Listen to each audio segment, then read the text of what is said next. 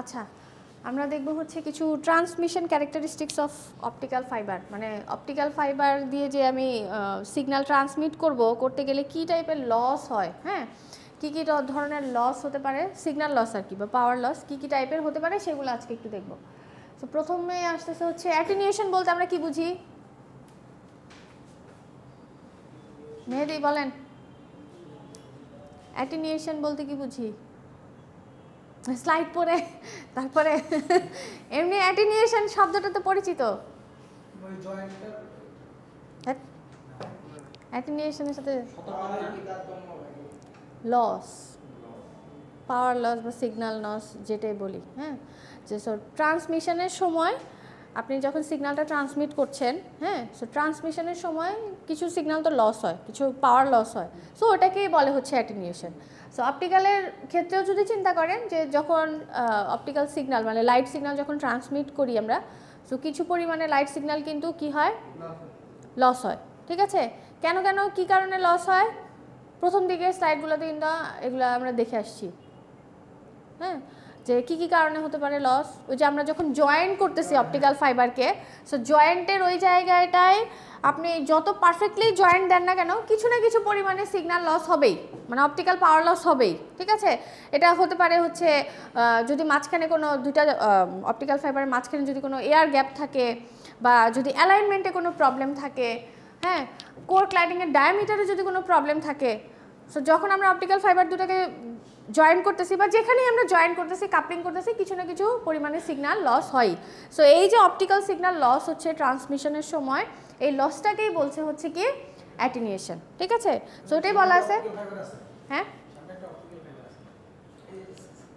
ও কি আনছে এটা কাবি মেমোরে পাসওয়ার্ড ধরে কাবি খান আনছে আইনার পর আমারে বলতেছে রাশিদ বেটে ম্যাডামরে দিয়ে না, আপনি দিন কয় না আমি দিব না, আপনি দিন কেন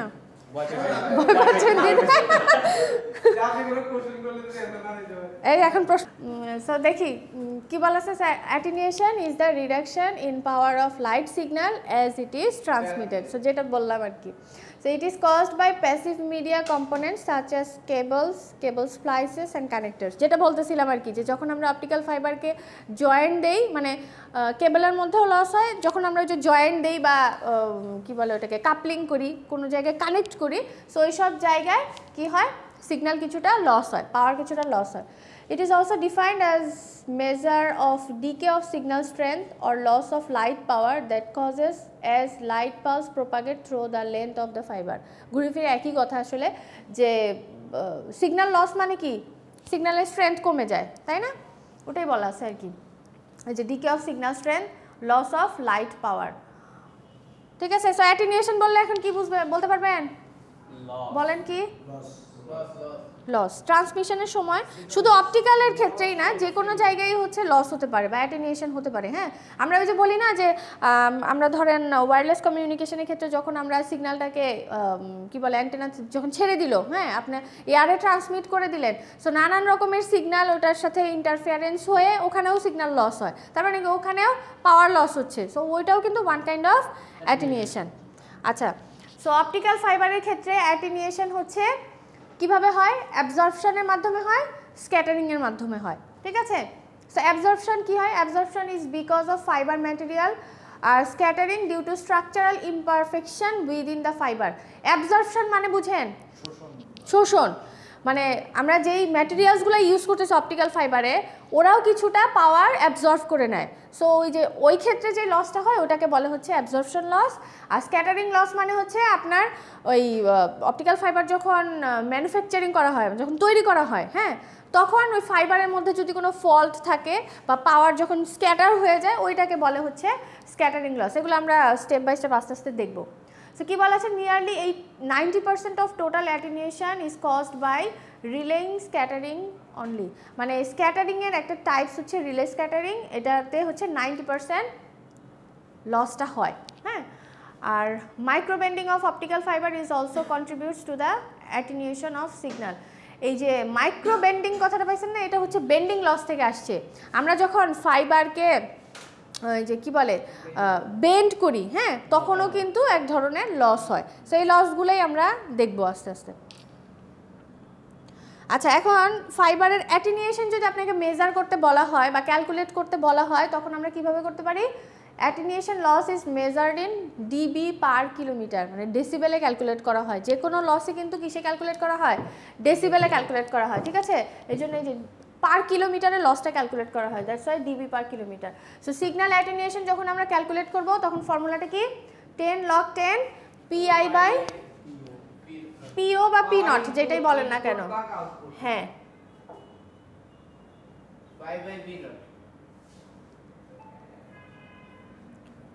10 log 10। আচ্ছা, এবার কিন্তু ম্যাথ থাকবে অনেক, ঠিক আছে? এবার কিন্তু ম্যাথ থাকবে, সো ম্যাথগুলো একটু ভালো করে দেখে আসবেন।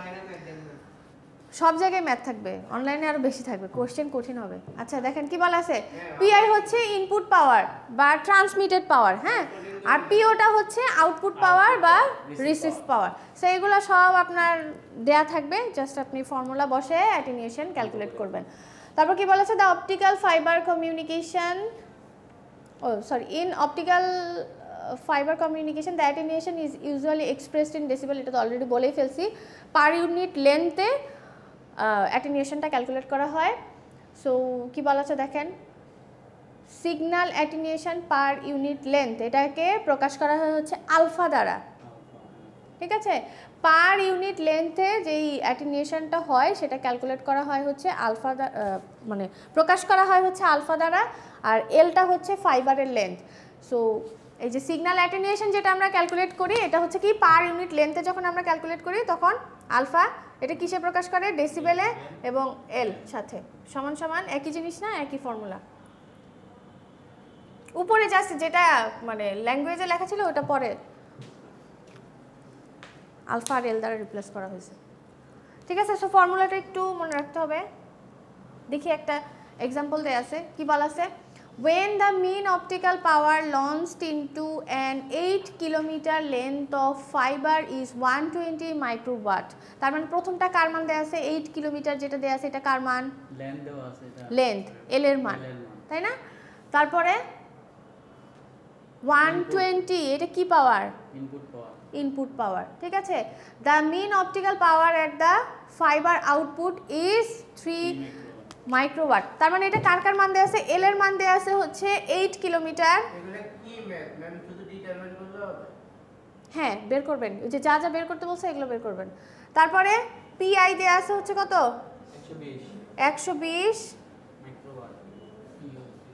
পিও কত দেয়া আছে? 3 মাইক্রোওয়াট, ঠিক আছে? কি কি ক্যালকুলেট করতে বলছে? The overall signal attenuation or loss in decibels through the fiber assuming there are no connectors or splice।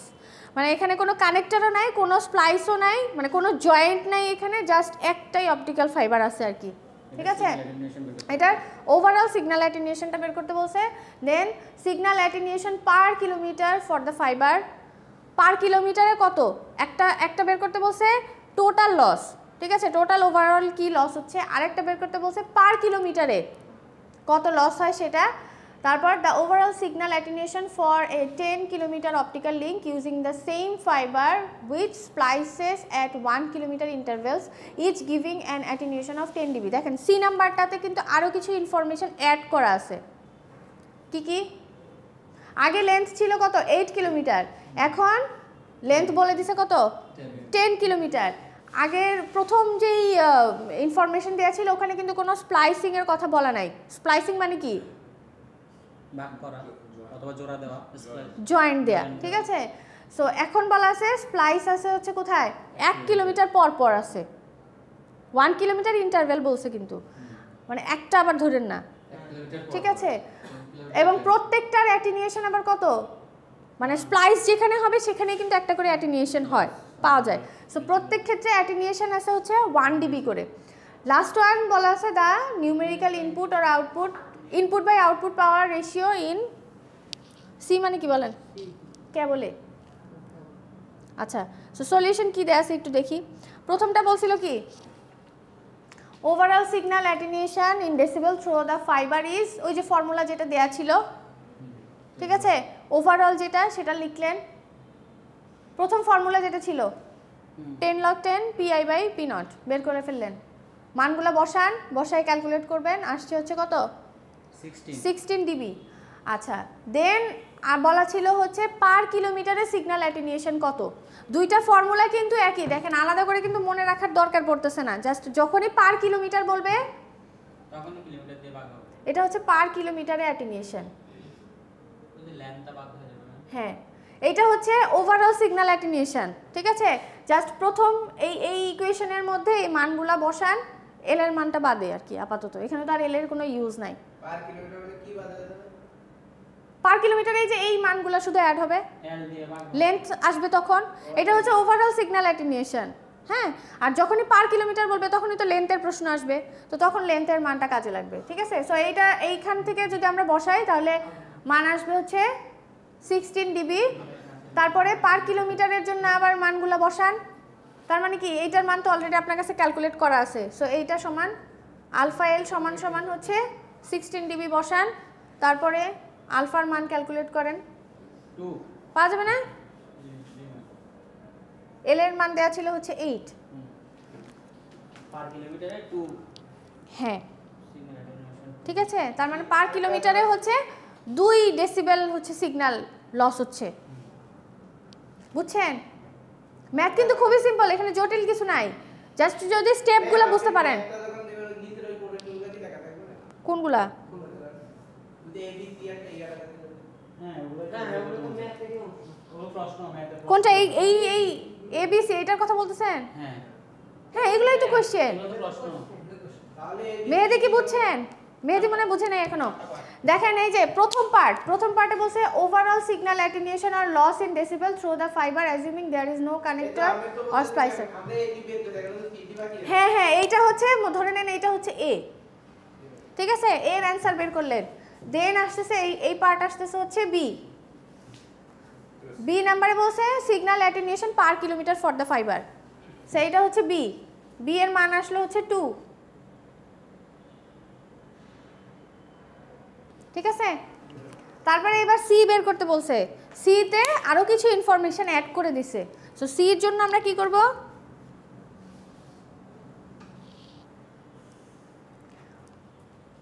আচ্ছা সো যেহেতু পার কিলোমিটারে আমার সিগন্যাল লস হচ্ছে 2 ডিবি, এই ইনফরমেশনটা আমার কাছে আছে। হ্যাঁ সো এখন আমার ফাইবারের লেন্থ বেড়ে গেছে কত, 10 হয়ে গেছে। সো ওই যে লস যেটা হচ্ছে ওইটাকে যদি আমি 10 দিয়ে গুণ করে দেই, মানে লেন্থ দিয়ে যদি গুণ করে দেই, তাহলে তো এর জন্য বেড়ে যাচ্ছে, মানে 10 কিলোমিটারের জন্য আরো কতটুকু লস আসলো সেটা বেরোইলো, বুঝছেন কি রাশেদ? জি ম্যাম। আচ্ছা তারপরে কি বলা আছে দেখেন, স্প্লাইস। তারপরে এখন আবার স্প্লাইসের হিসাব আসবে, কেন?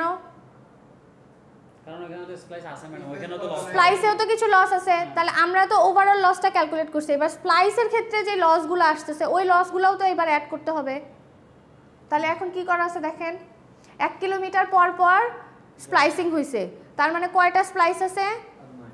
9টা। এই জন্য কিন্তু ওইখানে বলা আছে দ্য লিঙ্ক হ্যাজ 9 স্প্লাইসেস। যেহেতু 10 কিলোমিটার, তার মানে মাঝখানে যখন দিচ্ছেন 1 কিলোমিটার পর পর, তার মানে 9টা স্প্লাইস আছে। সো 9টা স্প্লাইসের জন্য 1 ডিবি করে হচ্ছে লস, তার মানে 9 ডিবি। 20 কিলোমিটার হচ্ছে তাহলে তখন ওইভাবে ক্যালকুলেট করে নেবেন। ধরেন আমি যদি বলি যে রাস্তা হচ্ছে কি বলে লিঙ্ক হচ্ছে 20 কিলোমিটার, যদি আমি 2 কিলোমিটার পর পর যদি স্প্লাইসিং এর কথা বলে দেই, তখন ওইভাবে হিসাব করে নেবেন, পারবেন না মেহেদি?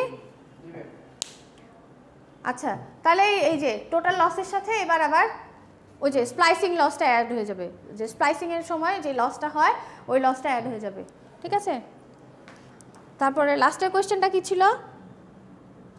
পাওয়ার রেশিও চাইছিল, হ্যাঁ ইনপুট আর আউটপুট পাওয়ারের রেশিও চাইছিল। সো ইনপুট আর আউটপুট পাওয়ারের রেশিও ওই যে এভাবে ক্যালকুলেট করে ফেলবেন। সো হ্যাঁ পারা যাবে না, কঠিন। কেন মান চেঞ্জ করে দিলেই বা কি আসে যায়, জাস্ট ফর্মুলা দুইটা যদি মাথায় থাকে, আর নতুন তো ফর্মুলা নাই, ফর্মুলা এই যে একটাই।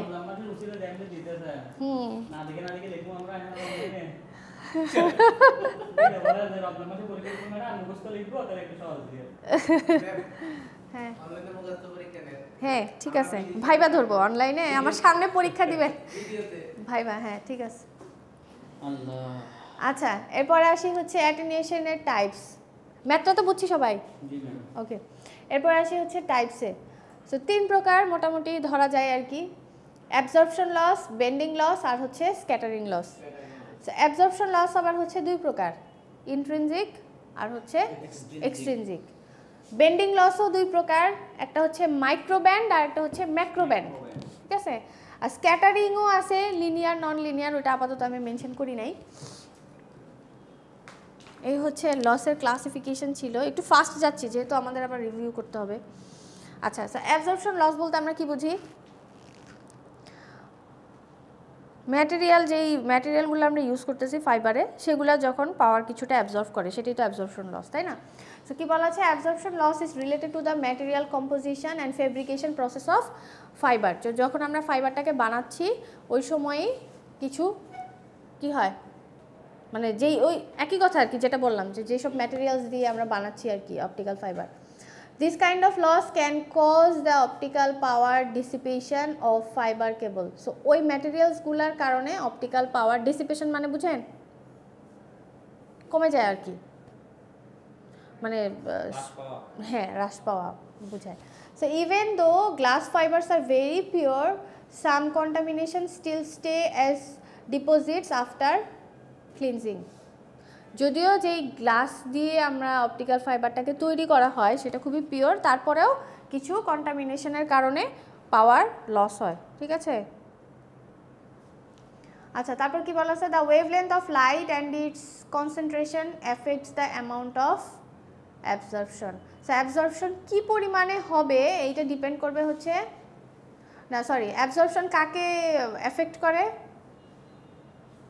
না উল্টা বলছি, কি পরিমাণে অ্যাবজর্পশন হবে এটা ডিপেন্ড করবে হচ্ছে কার উপরে, ওই যে লাইটের ওয়েভলেন্থ অ্যান্ড কেবলের ওই যে ম্যাটেরিয়ালের কনসেন্ট্রেশন, ঠিক আছে। তারপরে অ্যাবজর্পশন আবার 2 প্রকার দেখছিলাম একটু আগে আমরা, ইন্ট্রিনজিক আর এক্সট্রিনজিক। সো ইন্ট্রিনজিক কখন হয়, caused by the interaction with one or more components of the glass. So গ্লাসটা যেই ম্যাটেরিয়ালস দিয়ে যা দিয়ে তৈরি করা হচ্ছে ওদের নিজেদের ভিতরে যখন হচ্ছে ইন্টারাকশন হয়, সো ওই ইন্টারাকশনের কারণে যে লসটা হবে সেইটা হবে হচ্ছে ইন্ট্রিনজিক অ্যাবজর্পশন। আর এক্সট্রিনজিক কখন হবে, এক্সট্রিনজিক হবে হচ্ছে results from the presence of transition materials like iron, chromium, cobalt, copper. এই ধরনের ম্যাটেরিয়ালস মানে ধরেন ওই যে পানির মধ্যে দিয়ে যখন যাচ্ছে, বা এই যে আদার এই কি বলে এক্সটার্নাল কিছু যখন এফেক্ট করে, হ্যাঁ, যে লসটা হয় ওইগুলো হবে হচ্ছে এক্সট্রিনজিক। আর কেবলের ভিতরে আপনি যে ম্যাটেরিয়ালস দিয়ে ধরেন যে গ্লাস দিয়ে আপনি কেবলটাকে তৈরি করছেন, ওদের মধ্যে যখন ইন্টারাকশন হবে তখন ওইটা হবে হচ্ছে ইন্ট্রিনজিক, মানে একটা ভিতরে একটা হচ্ছে বাইরে। তারপরে ইন্ট্রিনজিক কি হয়, occurs when photon interacts with an electron in the valence band and excites it to a higher energy level to the near ultraviolet region. If an optical fiber were absolutely pure with no imperfection or no impurities, then all absorption would be intrinsic. মানে যদি material যেগুলো নিচ্ছেন optical ফাইবারটা যদি পিওরও হয় তাহলে কি মানে এর মধ্যে যদি কোনো ইমপারফেকশন না থাকে, কোনো ইমপিউরিটিস না থাকে, তাহলে যাই হবে লস সেগুলো সবই হচ্ছে কি অ্যাবজর্পশন লস। আচ্ছা বলেন দেখি অ্যাবজর্পশন বলতে তাহলে আমরা কি বুঝলাম, ম্যাটেরিয়ালের কারণে যে লস। সো এটা হচ্ছে আবার 2 প্রকার, ইন্ট্রিনজিক আর এক্সট্রিনজিক। সো বাইরের আউটসাইডের যে ম্যাটেরিয়ালসগুলা, হ্যাঁ, কোবাল্ট, ক্রোমিয়াম, এগুলার দ্বারা যদি অ্যাফেক্টেড হয় যে লসটা হবে সেটা হচ্ছে এক্সট্রিনজিক। আর ভেতরে যে ম্যাটেরিয়ালস থাকে ওদের মধ্যে ইন্টারাকশনের কারণে যে লসটা হবে সেটা হবে হচ্ছে ইন্ট্রিনজিক। আচ্ছা এরপরে আসতেছে হচ্ছে বেন্ডিং লস। বেন্ডিং মানে তো বুঝি বাঁকানো, তাই না? সো আমরা অনেক সময় অনেক প্রয়োজন অপটিক্যাল ফাইবার তো বাঁকানোও হয়। সো ওই বাঁকানোর কারণে যে লসটা হয় বেন্ডিংয়ের কারণে, ওটাকেই বলে হচ্ছে বেন্ডিং লস। তো বেন্ডিং লস আবার হচ্ছে 2 প্রকার, কি কি, ম্যাক্রো ব্যান্ড আর একটা হচ্ছে মাইক্রো ব্যান্ড। ম্যাক্রো ব্যান্ডে কি, bending in which complete fiber undergoes bends which causes certain modes not to be reflected and therefore causes loss to the cladding. আচ্ছা জিনিসটা বুঝছেন, প্রথম সেন্টেন্সটা একটু খেয়াল করি আমরা, bending in which complete fibre আন্ডারগোজ বেন্ডস, মানে পুরো ফাইবারটাকে যখন বেন্ড করা হয়, ঠিক আছে, ওইটা হচ্ছে ম্যাক্রো বেন্ডিং। আর মাইক্রো বেন্ডিং কোনটা? Either the core or cladding আন্ডারগোজ slide বেন্ডস at it's surface. এটা হচ্ছে ম্যাক্রো ব্যান্ড, যেটা সেটা হচ্ছে পুরো অপটিক্যাল ফাইবারকে আমরা যখন বেন্ড করি। আর মাইক্রো ব্যান্ড হচ্ছে আইদার কোর অর ক্ল্যাডিং কিছুটা মানে সারফেসে কিছুটা বেন্ড হবে বা কিছুটা ধরেন কি বলে এটারে স্লাইটলি বেন্ড যেটাকে বলে। এই যে ছবিটা একটু খেয়াল করি আমরা, প্রথমটা হচ্ছে ম্যাক্রো ব্যান্ড, এই যে দেখেন পুরো অপটিক্যাল ফাইবারটা হচ্ছে বেন্ড করা হয়েছে, ঠিক আছে। আর মাইক্রো ব্যান্ড এই যে দেখেন এই পোর্শনে ওর সারফেসে একটু বেন্ড করা হয়েছে মানে কোরের অংশে, ঠিক আছে। পরে আরেকটা ছবি আছে দেখেন, এই যে ওদের সারফেসে হয়তো কিছুটা মানে একদম স্ট্রেইট নাই, কিছুটা বেন্ড আছে এখানে, হ্যাঁ কিছুটা স্ট্রাকচার একটু চেঞ্জ আছে। আসেন এই ক্লাসে। আর এটা হচ্ছে কি পুরাটা এই যে এই জায়গাটা এই পোর্শনটা তো অপটিক্যাল ফাইবার পুরাটাকেই বাঁকানো হয়েছে। সো যেটা একদম টোটাল অপটিক্যাল ফাইবারটাকে বাঁকানো হবে ওটা হবে হচ্ছে ম্যাক্রো ব্যান্ড, আর যেটা স্লাইটলি বেন্ড করা হবে কোর বা ক্ল্যাডিংকে ওটা হবে হচ্ছে মাইক্রো ব্যান্ড। সো বেন্ডিংয়ের কারণেও লস হয়। এই যে দেখেন লাইট সিগন্যাল এখান থেকে আসতেছে, আস্তে আস্তে আস্তে আস্তে এই বেন্ডিংয়ের কারণে এখান থেকে কিছু সিগন্যাল রিফ্লেক্ট করে চলে যাবে, বাইরে চলে যাবে। আবার এখানেও সেম। সো এই যে যে পাওয়ারটা লস হচ্ছে বেন্ডিংয়ের কারণে এগুলাকে বলে হচ্ছে বেন্ডিং লস।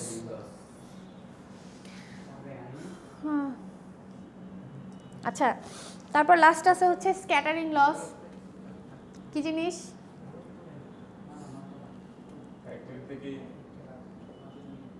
আচ্ছা কি বলা আছে?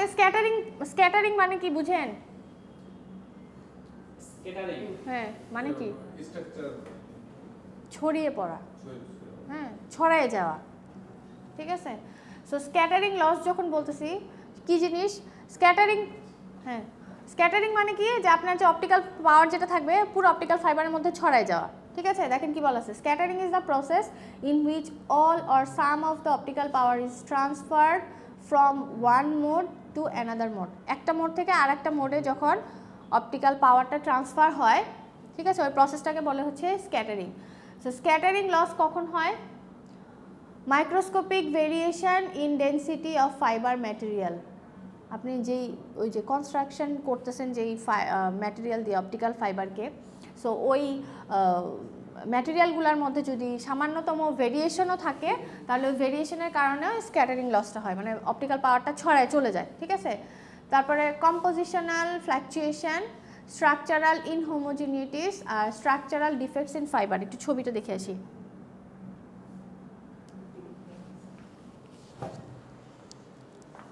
এই যে অপটিক্যাল সিগন্যাল তো আসতেছে তাই না, একটা ফাইবার দিয়ে অনেকগুলো সিগন্যালই ট্রান্সমিট করতে পারে। এটা হচ্ছে কোর অংশ, এটা হচ্ছে ক্ল্যাডিং অংশ। সেই যে পাওয়ার এসে যে ছড়ায় যাওয়া, দেখেন কোনোটা এসে সুন্দর মতো রিফ্লেক্ট করে করে চলে যাচ্ছে, আর কোনোটার পাওয়ার হচ্ছে কি হচ্ছে ছড়ায় চলে যাচ্ছে। সো এখানে কেন হচ্ছে, এই যে এইটা তো গ্লাসের তৈরি তাই না আপনার কোর অংশটা, সো এই যে ম্যাটেরিয়ালের যেই কি বলে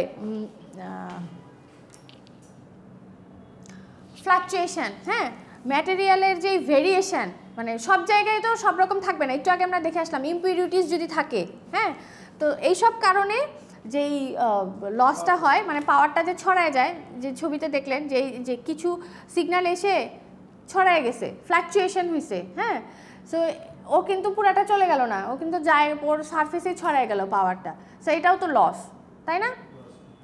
সো এই ধরনের লসকে বলে হচ্ছে স্ক্যাটারিং লস, ঠিক আছে। সো এই ছিল হচ্ছে অপটিক্যাল পাওয়ার লস নিয়ে আলোচনা। আচ্ছা, সো 12 লেকচার থেকে ছিল এইটুকুই আমাদের পড়াশোনা, হ্যাঁ। সো এইখান থেকে আপনারা কি পড়বেন? অনলাইনে সাজেশন পড়ে, আগে অফলাইনে। অনলাইনে কোনো সাজেশন নেই সব, হ্যাঁ কেউ নাই না, নাই আইসেন, একাই আইসেন পরীক্ষা দিতে। যে আসবে একা আসলে একাই A+ দিব, বুঝছেন।